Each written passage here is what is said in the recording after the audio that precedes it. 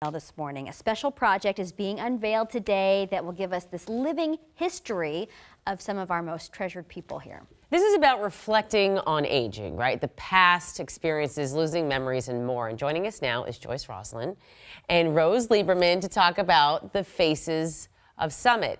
What is the Faces of Summit, ladies? The Faces of Summit is an idea by the Life Enrichment Committee. They asked for volunteers, and 23 of us volunteered. They took our pictures, and we wrote a short blurb of our lives. Yeah. You know, what mine was, I have a dream, and my dream was moving to California and picking up lock, stock, and barrel. My children were in high school. I took them out of high school. Wow. And my husband and I left our jobs and put our furniture in storage and took off. And moved to California. And moved to California. Where were you from originally? Brooklyn. Brooklyn. I hear it. I still hear Brooklyn. And I understand all the participants are at least 80 and into their 100s. Oh, yes. Right? Yes, we have someone there that's 104, and she's in better shape than I am. Probably me too. And it's a wonderful group of people. And having the push-off today at the summit. All the families are invited. Oh, neat. And you should come and see the wall. It's beautiful. It's our wall. Yeah, that's amazing. And who is a Holocaust survivor? Rose. Rose, you are. Welcome. It's amazing. Did you write about that? Welcome to my club. Thank you so much for being here this morning. What did you write about? Well, I was born in Poland, and with my I lived with my parents and siblings in Poland, in a nice city. Nearby, my grandparents, my uncle and aunts and children. But this has changed in September '39 when Germany invaded Poland.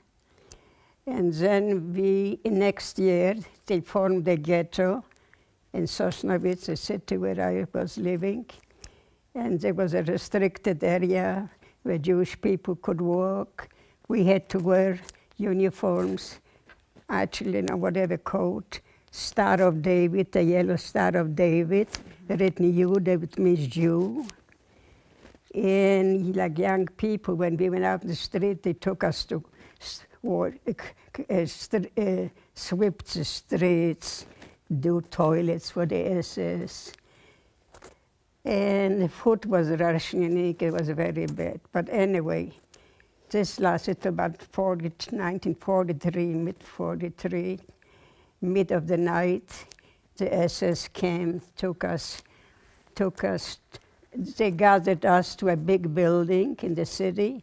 From there, they took us on big black buses to drive to concentration camp. And there was about 140 young girls and women, where I stayed to 1945 after we got liberated. We had to work. I was working in a spinnery factory, spinning yarn from wet things to big rolls. You had to lift it manually. Had to wear a rubber apron, like you know, and lift these heavy things. And they went to dry the yarn. It's amazing. I'm sorry to cut you off. No, and then, when you had to go to the bathroom, the guard went with us. You couldn't go by yourself. We had to walk to work 10 kilometers every day, every morning.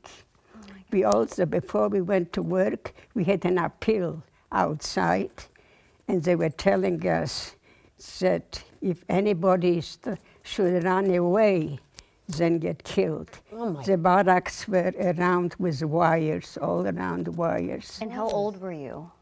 I was 12, no, 14 at that time. I was 12 anyway, yeah. Oh my gosh. You'll be sharing this story today at the summit. What do you hope people get from hearing your story, your stories? After we were liberated in 1945, I found my cousin who was nearby in another camp. She had typhus. Mm-hmm. a lot of people died from malnutrition because the food was so terrible. Anyway, my cousin, they took us buses. The Englishmen liberated us, took us to different places. They asked where we want to go, and he said, we want to look where our homes were.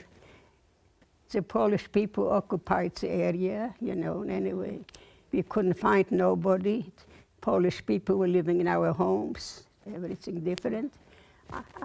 And anyway, my cousin found the Red Cross, her sister in Sweden, through Red Cross, and then we emigrated.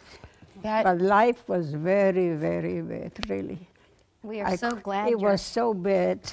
When you come and look for your parents, look for you found nothing. I found a picture of my aunt at the Polish place. The woman wouldn't give us, but my cousin took her under the coat. Oh my Said anyway, yeah. You know, I was 2013. Me and my daughter went to United States Holocaust Memorial Museum. They have my living testimony over there. And the picture was, we had a reunion. There were a lot of people who second generation World War II veterans. It was a big celebration. President Clinton was the Elie Wiesel, you know. It must have felt good to have that and to be a part of that. Rose, thank you so much for sharing your story with us. I was married 42 years. Well, that is great. That is an inspiration. I have 2 wonderful children, 5 grandchildren. Oh my goodness. Where can we, when's the summit? So this is today, right? This is at the Faces of the Summit. I moved to the summit 2009. 2010, me and 4 residents became bat mitzvah. Oh, nice. Hey, okay, Wonderful. go Mazel check tov. out the summit at First I live Hill. at the summit. I love it over there. Today at 1:30. We love you, Rose, and we love you. I love it. Thank you so much. The people are A lot of wonderful. great stories. We're going to hear them all. We can go. We'll be right back. But Joyce, we want to hear more. Yeah. We have wonderful people.